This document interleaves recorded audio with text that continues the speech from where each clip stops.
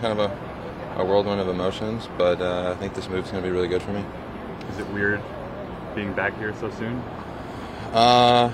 Yeah, still hasn't really sunk in yet. I'm still taking it all in. It's awesome seeing the guys and the staff on the other side. Should be a really exciting series.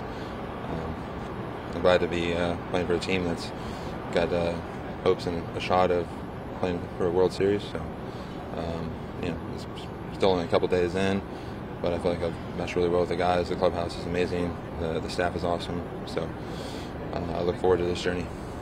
Who have you been able to say hi to so far? On the other side? Yeah. There's a whole lot of guys still left over there when I was around, but DeGrom, Cookie, Nito. I was really close to guys in their medical and performance staff, so I was able to see them. But it's great witnessing to see their success from a distance. I still root for those guys on the other side. Yeah, that's about it. Does it make it easier to walk into a clubhouse and see Zach, someone you're already familiar with? Yeah, that was awesome being reunited with Wheeler. He's having a tremendous year. He's having a lot of success with the Phillies, and he's just a happy guy. So I'm happy for him. How are you feeling at this point in the season? My health is great. From my understanding, I think part of the reason why I still made the move to the Angels, to the West Coast, is just because that energy that can make New York so great and positive can also kind of bite you in the butt a little bit, and especially what I'm going through right now.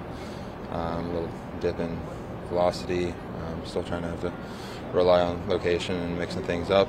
And I feel like if I was doing that playing here, everything would just be highlighted. That was kind of like a big fear of mine. So that's another reason why I went over to the West Coast, so I could kind of get my bearings underneath me and get back to feeling like the old self. How would you say the energy compares in Philly to what you experienced in New York? From the short bit that I've played there so far, I mean, both fans are super passionate. They expect greatness, and I just admire just the fan base from both sides of just their grit and tenacity. And it's, one of the many reasons why I fell in love with New York so much is just the mass amounts of culture and history, and Philadelphia offers the same amount of that. You mentioned that energy sometimes can be positive, sometimes it bites in the butt. What comes to mind when instances of biting? I mean, it's just like you walk into an Angels clubhouse and there's only like 3 reporters there, and most of them are Japanese, so they don't really speak a lot of English. So,